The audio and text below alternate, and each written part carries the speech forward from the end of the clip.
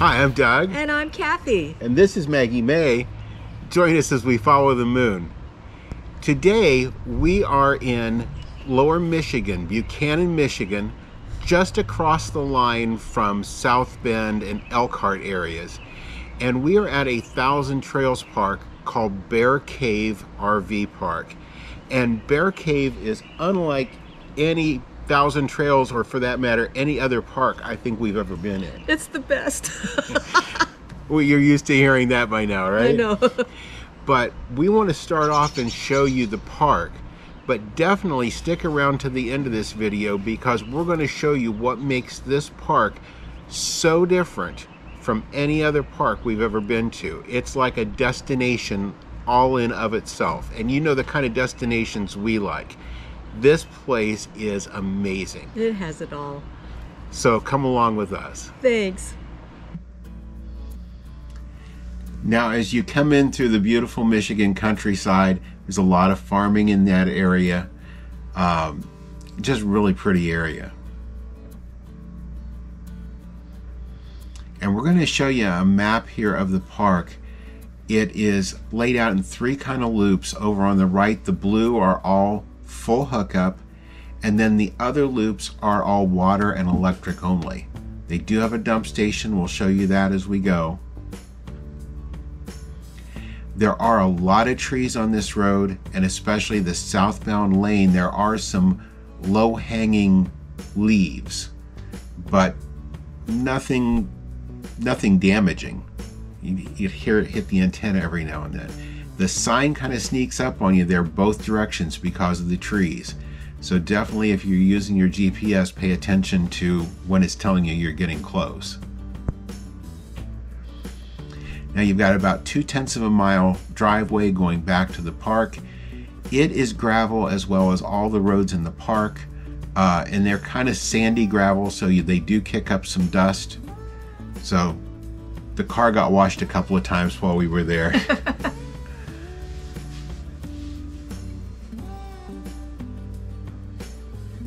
Pretty though. Yeah, very pretty. I love the canopy of trees. It always does make me a little nervous when I don't know where I'm going and I'm going down a road like this, just to make sure I'm going to the right place. But it is definitely the right place.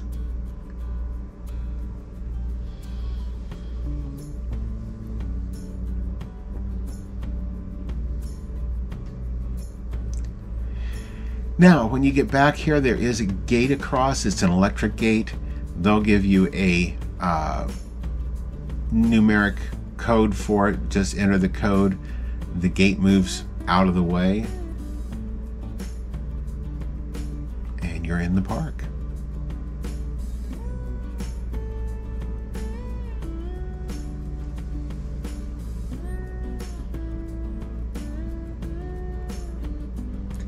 Now there is a ranger station. That's basically just used for if you're coming in after hours. They did give us the gate code on the phone call the day before, so we could get in the gate. And you'll see the Bear Cave sign back there. The office is down that route, but we're going to come back and show you because there's a lot of interesting things down past that sign. So we're going to come back to that.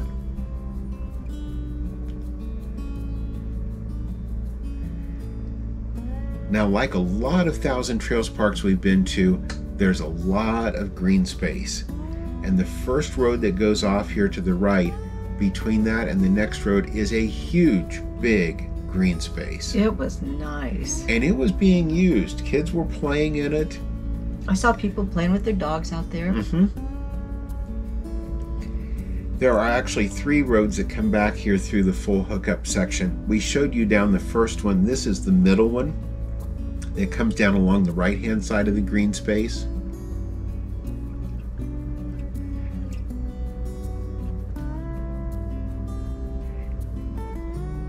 And when you get back here towards the back of this middle one of the legs, you'll see ahead of us, that's their storage area. And they do have at the back of that storage area a little trail. Over on the left-hand side, they've got a nice little trail. There's actually a couple of trails back there. You can go from one, it crisscrosses over into the other one. We'll go on around that curve over to the third leg of the full hookups, and right beside that last coach, between his coach and that covered trailer he has, goes back to the other end of the trails. There were all kinds of berries growing back there. It was very pretty. Now we're going to come down through this last leg of the full hookup sites, and you'll see our coach coming up here on the right.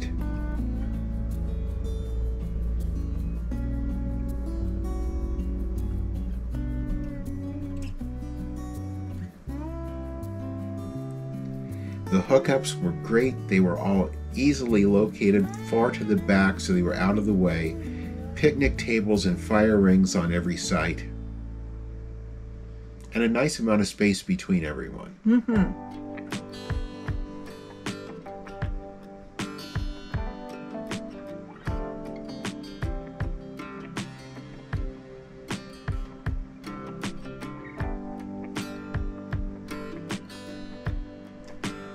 Now those three legs were the full hookup sites. We're going to come over here. You'll see the dumpsters setting over there on the left. We're going to come over and go around one of the loops here of the water and electric sites. These sites are beautiful. They're nice, big, and as the road starts to curve around to the left, those sites actually are all backed up to the water. They kept the trees trimmed up pretty good, though. All but one, yes. Yeah. Well, there's a reason for that. That's right.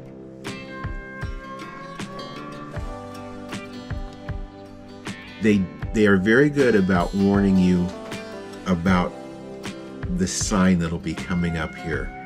They have a historical landmark tree on their property. And there's a sign right here on the left that says low limb, clearance 10 foot, and it is right there ahead of you. So you want to make sure you don't go through there. It's a historical landmark tree that cannot be trimmed.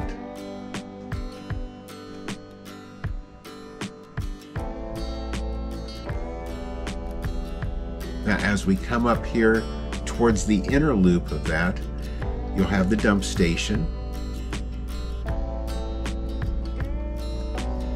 And there's a nice little playground and basketball area here.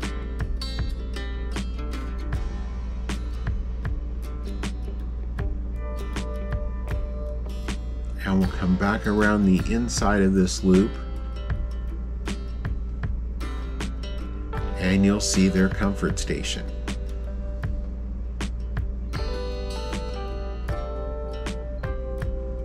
Now the front doors there, right beside them is a list of everything that's happening in their activities. The restroom doors enter from the side. They were nice, big, and clean. Not the fanciest, but very nice, big, and clean. And the front doors on that building take you into the laundry. The washers and dryers are all coin operated, so you don't need to get a special card for them.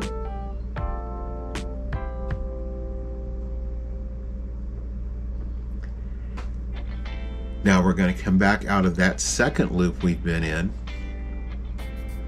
There's your dumpsters. And we're going back around front by where we came into the park.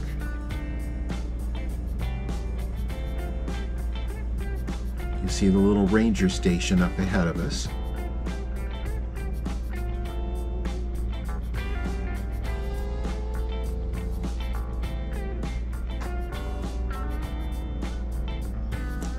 And rather than making a left right here and going out of the park, we're going straight ahead.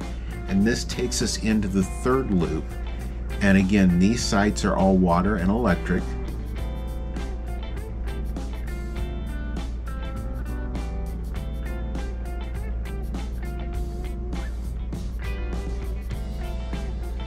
There wasn't as much activity over in this side. I think a lot of times people come in and they don't notice that little road going off to the left, and maybe don't even find these sites until they've settled in somewhere else. Yeah. But again, beautiful sights.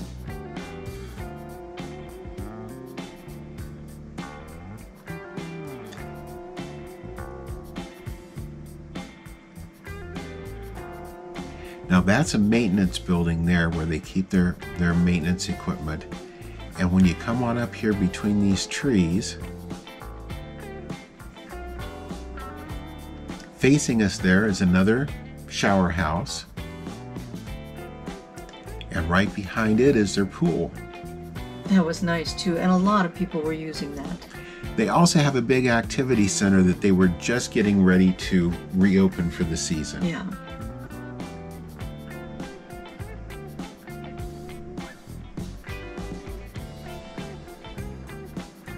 Now that activity center was like for their get-togethers. They had a big grilling area out in front. Oh, yeah.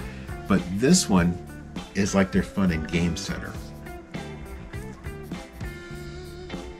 When you go in, there's areas on both sides, and they are full of games. This looked like a lot of fun. They keep the kids busy when it's raining. It did have a movie room in there also, as well as bathrooms.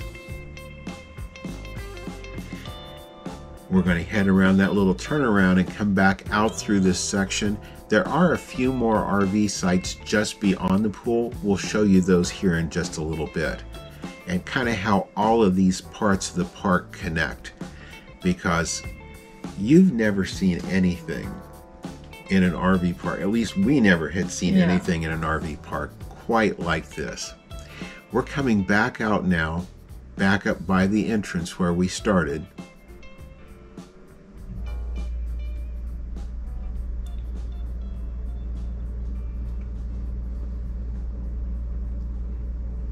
There's the little ranger station. And you remember we talked about that bear cave sign. We were going to tell you more about it. Their store and office, this is where you come in to check in.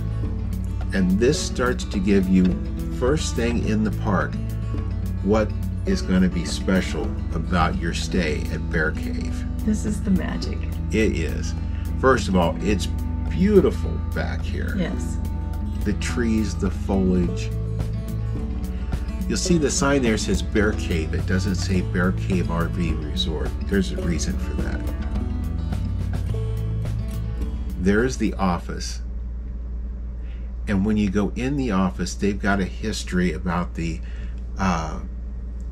Indians that were native to the area, how they discovered a lot of this. Yeah.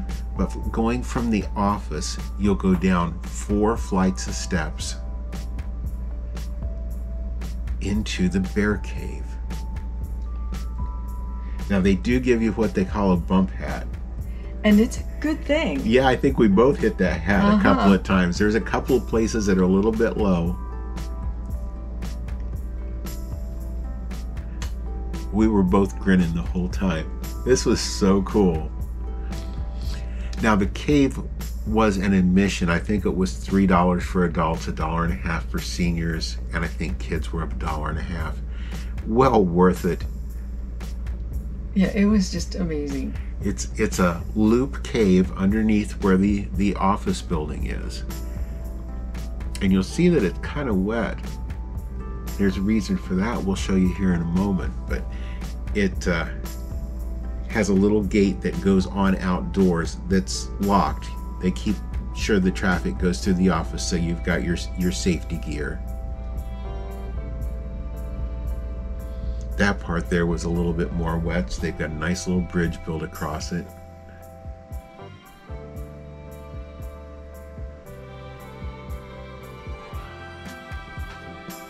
And it's also nice and cool down there. Oh, it was. It brings you back to the steps going up. Really cool formations down there. That's why we said there was water on the ground. There's also a natural spring and fall located right there by the cave. In fact, when you walk down past the falls, you'll see the gate from the outside that we saw from the inside.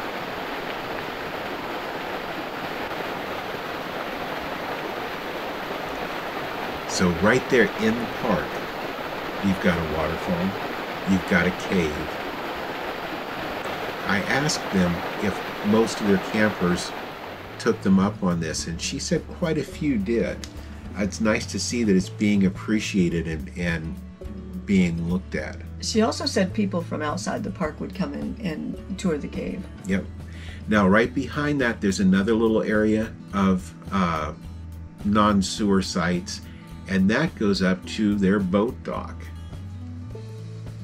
And they've got a beautiful boat dock right there. And a beautiful spring-fed, 100% spring-fed river. Mm-hmm. It goes for miles through a couple of states. That building was the back of the game building, and then the staircase going back up. That's good exercise. Mm-hmm. Wow. Yeah. We told you to stick with us to the end, and we sure hope you did, because this park has it all. You've got a great RV park, you've got a waterfall, you've got a cave, you've got the river, the water down there. It's just amazing. Yes, it is. So I hate to ask, do you have anything else to add? It's a little bit more of an intimate setting, especially for 1,000 Trails, but I have just really loved it here. Yeah, it's not a real big park, and they do classify this as a 35-foot park, meaning they recommend rigs 35 foot and under. However, ours is 39. We have friends across the street in a 40-foot. We both have plenty of room. We have for our car, they have a four-door pickup truck in front of theirs. No problems whatsoever. So even if you're coming in a little bit larger rig, the full hookup sites especially, but quite a few of the water and electric sites, no problem at all. So don't worry about the size of the sites like we did coming into this. Doesn't matter. You'll fit just fine, and the park is definitely worth it. Yes, this is definitely a park that you would come to as a destination, and the other things that are around it are just icing on the cake. We came here with kind of a busy schedule, and we're already talking about coming back another time when we have time that we can just kick back and relax at this park, because it's great. It's relaxing. It is. With that said, we hope you enjoyed the video today. If you did, leave us a thumbs up. We sure do appreciate it. And if you haven't already subscribed to our channel, please do so and ring that notification bell. That way you'll know when all of our additional videos come out. And again, thank you for following us as we follow the moon. Thanks for watching today. If you haven't already, please subscribe to our channel. And be sure to ring the notification bell so you'll know when new videos come out. Don't forget to follow us on social media too.